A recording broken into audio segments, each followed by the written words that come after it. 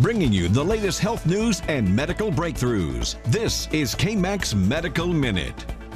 In your health news, the American Academy of Pediatrics is recommending parents ask about the presence of guns before sending their children to a new home to play. They say parents should find out if there is a gun in the residence and how it is stored. They say nearly 1.7 million children live in a home with a loaded, unlocked firearm.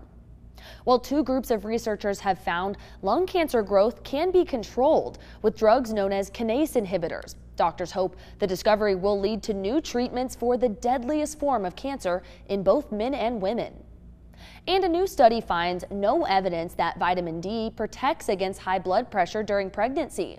Many pregnant women have low vitamin D levels and they're advised to take supplements, but researchers in the UK are finding no link between vitamin D status and hypertension for pregnant women.